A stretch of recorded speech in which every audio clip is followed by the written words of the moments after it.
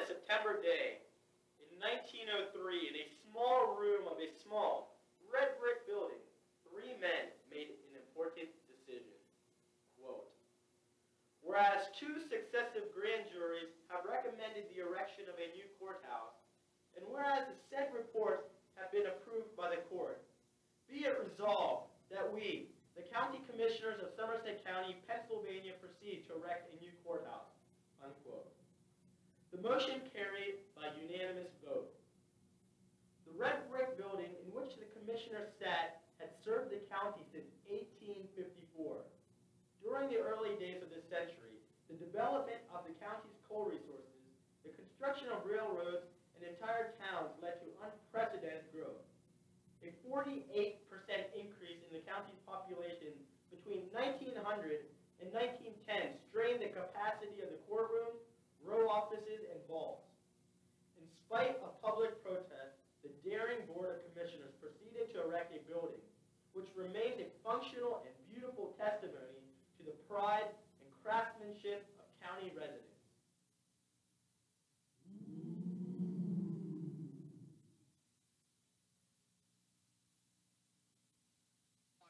Mowry. And I'm Nair, and we're here to present to you the Somerset County Courthouse, the epic. 3 courthouses completed in the years 1801, 1853, and 1907 have stood in this elevated site deeded to Somerset County by Adam Schneider in 1795. Adam Schneider was the developer and primary landowner of Brunerstown, the small town later renamed Somerset. The present courthouse was constructed in 1904 to 1906 by the firm of Caldwell and Drake of Columbus, Indiana, who submitted the successful construction bid of $247,444. They followed construction plans by the architect J.C. Fulton from Uniontown, Pennsylvania.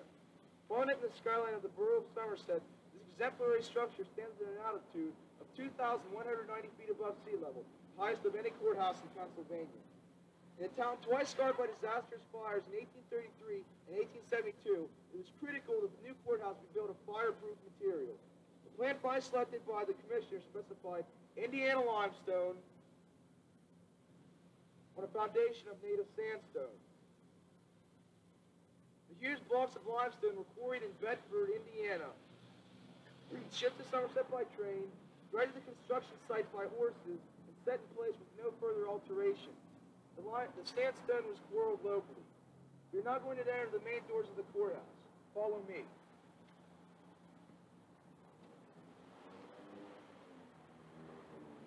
Walking up the courthouse grand stairway, rising from 3 directions, here,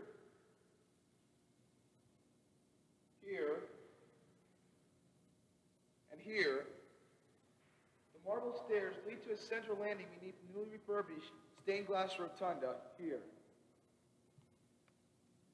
The bright gold and green display is a false stone forming the base of the true comfort zone on the outside of the courthouse.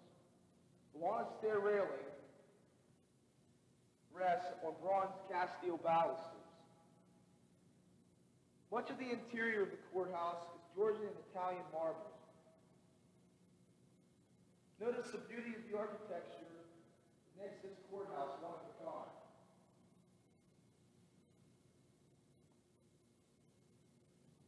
We are now going to enter the courtrooms of the courthouse. All rise. The Honorable Judge Pradeep Nair presiding.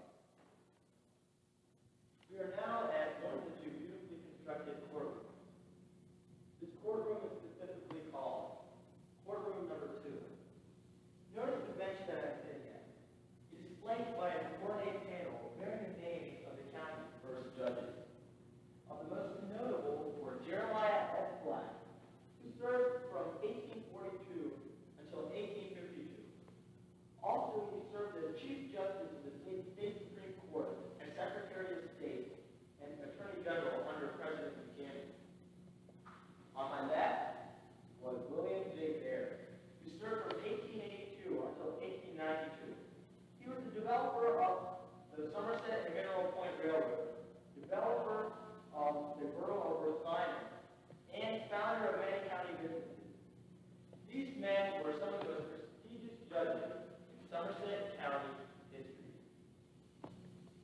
now entered courtroom number 1. Courtroom number 1 is much larger than courtroom number 2.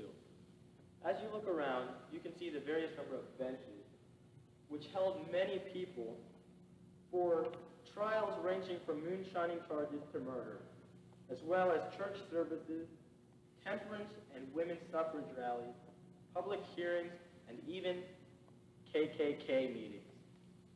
Follow me down the aisle, and I'll show you the various aspects of this courtroom. On my left and on my right is where the prosecutors and defendants sit, and on my far left is where the jury sits to listen to the cases. And now follow me to the witness stand. This is where, of course, the witness gets questioned. And obviously, this is the judge's bench, which I'm about to get onto. And we have now shown you the 2 courtrooms of the courthouse, and this concludes our segment on the courtrooms. And we will now go to the various departments of the courthouse. This is the County Commissioner's Office. The county's chief governing body is the board of 3 commissioners elected to serve 4-year terms. They are Mr. Robert J. Will, Mr. Brad Coburn, and Mr. David L. McNamara.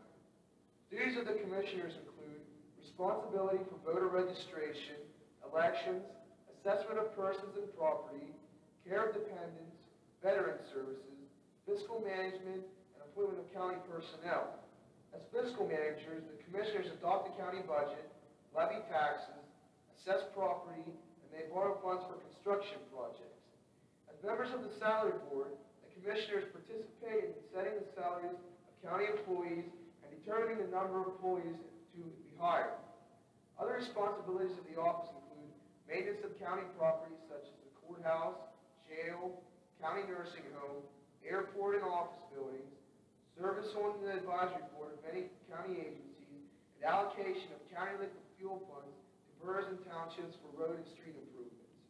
The commissioners investigate the need of libraries and civic organizations and dispense county funds accordingly. This is the recorder's office. The elected recorder of deeds, Patricia A. Brandt, is responsible for the preservation of records relating to real property. More than 50 types of documents are recorded in this office, including deeds, mortgages, easement agreements, powers of attorney, military discharges, property options, oaths of office, charters of nonprofit organizations, leases, highway and subdivision plans, mine maps, and agreements of sale. Each year, approximately 12,000 new documents are recorded at this office. This is the Register of Wills and Clerk of Orphans Court's office. This elected official, Mrs. Linda Jo Berkey, had a dual role of maintaining records on wills, estates, inheritance taxes, licenses, and miscellaneous records, and also proceedings related to adoptions and estates of incompetent persons. Applications for marriage licenses are issued at this office. Genealogical records dating back to 1792 are at this office. This is a clerk of criminal court's office. The elected clerk, Mary K. Denny, is the chief record keeper of the criminal courts. This official is responsible for maintaining the minute book and record of all court proceedings, filing all papers in accordance with criminal and court procedures, and distribution of court-related costs. This is the Prothonotary office.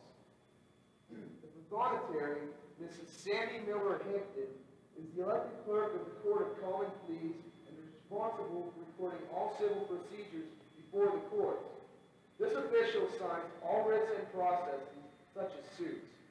Other duties of the office include taking bail in civil actions, entering judgments at the instance of plaintiffs, recording divorce proceedings, administering oaths and affirmations, and maintaining a judgment document. Upon the confession of defendants, the Prothonotary signs all judgments and takes the acknowledgments of satisfaction on judgments or decrees entered on the record of the court. This official is also responsible for maintaining the minute book for the court of calling police trial and argument lists, receiving petitions in connection with roads and right-of-way, recording eminent domain proceedings, and the action of boards of view. Passports are issued by this office also. This is the district attorney's office. The county's elected district attorney, David J. Flower, conducts in court all criminal prosecution in the name of the Commonwealth. This official is the chief law enforcement officer for the county, in which he is elected. Also, there's a law library here. The books are for the court, the county officials, and members of the County Bar Association. A law librarian is appointed by the courts. This is the county treasurer's office. The elected county treasurer, Mrs. Donna Maxco-Schmidt, receives and distributes all county funds, pays bills in order from the commissioners, and produces records of all transactions for use by the auditors at the end of each month throughout the year. As an agent of the state, the county treasurer issues dog, hunting, and fishing licenses, boat registrations, and sportsman's permits. This is the office of the Emergency Management Agency. The agency provides educational training for the public and special interest groups for prevention of and preparedness for natural and man-made disasters, maintains emergency operation plans for response when local capabilities are exhausted, and assists in recovery procedures when required. This is the auditor's office. 3 elected auditors, Mrs. Patricia S. Platt, Mrs. Shirley B. Wolf, Mr. David L. Fox, are responsible for the periodic review of county fiscal affairs. A general fiscal report is prepared and published by the auditors each year. This is a court administrator's office. This appointed official is responsible for scheduling and supervising the conduct of court. This is also the jury commissioner's office. The jury commissioners, elected officials representing both political parties, are responsible for the selection of jurors from the county tax roll. The red and blue buttons are a jury lotto in which the jury members are selected. This is the county control office. As you can see, there's only authorized personnel only. I can tell you that we were in there. We aren't allowed to take a camera in there because of some things that can't be said on videotape that could be harmful to a witness or something like that, so we can't go in. The Somerset County Control was founded as a police dispatch center in 1972. It was later expanded to dispatch police, fire, and emergency medical services for the public safety agencies in Somerset County. The Communications Center is operated 24 hours a day, 7 days a week. Also, in 1992, expanded this into the county's 911 service. Stephen, come up here. It's really awesome. You can see everything from up here. That's right, Robert. We can see everything from up here. That's because we're on the highest level of the courthouse. Well, that the people can get up to. From this point, you can see all of Somerset, north, west, east, and south. Straight ahead, what you're seeing right now is where McDonald's is, Wendy's, all the motels.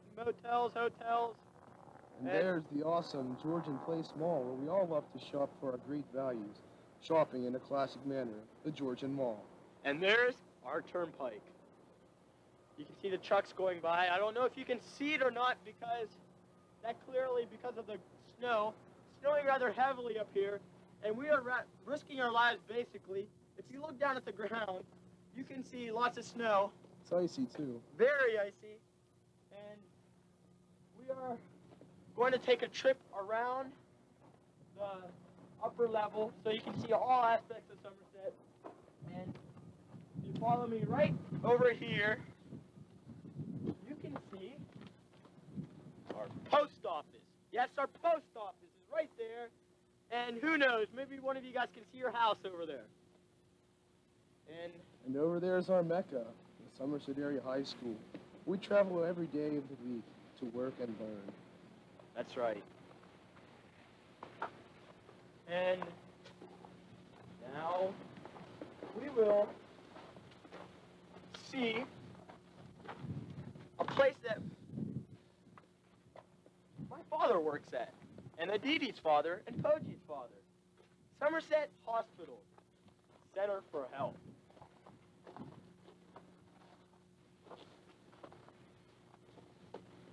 If you look, people, they say that this area on a clear night is very beautiful. On like a summer night, but right now, as for now, we can't say that, although it is snowing. It's very nice when it's in winter, too, all the snow. Except it's rather dangerous for us up here, like we said before. So, we'll make this trip as carefully as possible. Feel it deep in your feet. You can see the ice. It's very icy. Right there, you can see the ice. Beautiful ice. And Good for ice skating and hockey. Oh my God, he fell! Get up, get up. Are you okay? Sorry. The things we'll do for A's, Mr. Mozzie. My gosh. We're basically risking our lives up here. You could have broken a leg. Shut up, Mowry. Anyways, what I was saying before that accident happened, we are going to go around. We have just made one circle of the courthouse. I mean, the upper level of the courthouse. And you can see, if you see right in there, you can see the upper part of the dome. The part of the dome that we were talking about before. We will be entering that part of the section of the dome right now. Kids, do not try this at home. It's very dangerous. I hope I can make this up safely.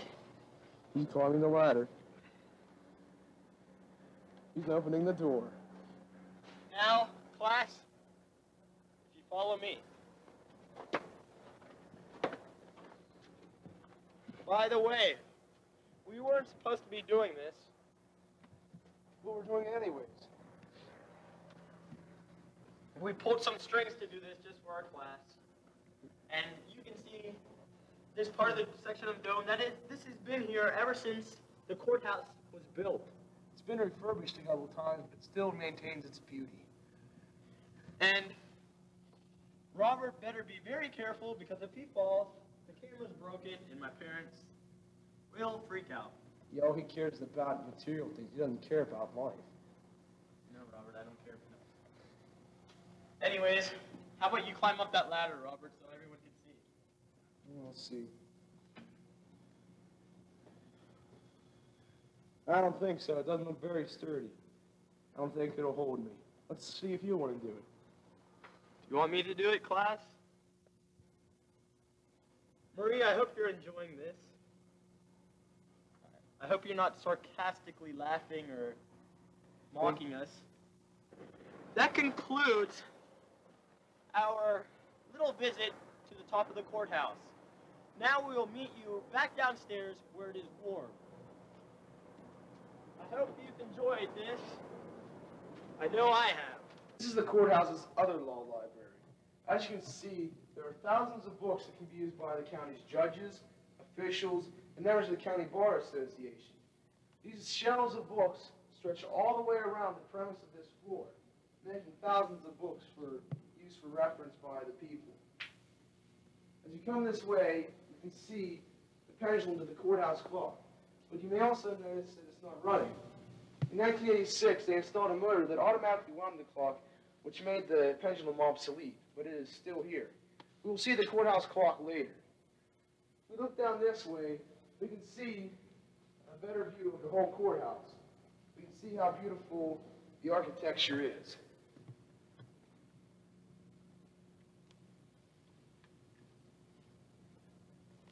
You can also see all the books on this floor that stretch around this way.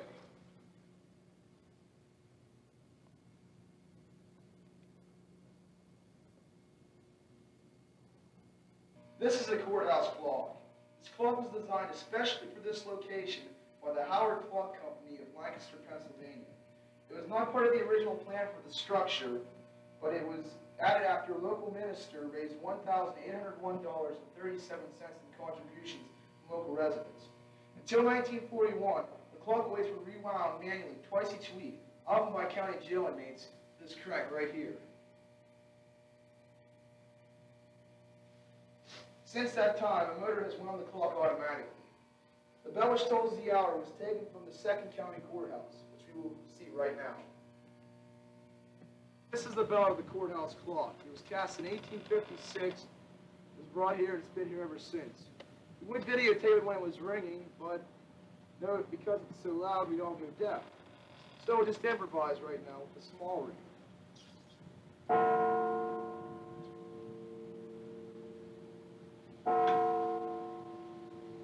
Imagine that at 10 times as many decibels. That's loud.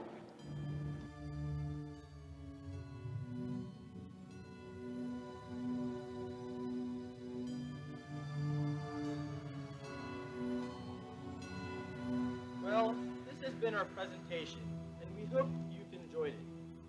See, when we showed you the bell segment, we thought we left you empty-handed because, see, you didn't get to experience the true ringing of the bell. So here we are again at the bell. And since we don't want to go deaf, standing right by the bell, we've left it all for you. 7 rings just for you guys. See you later. See ya. Thank you.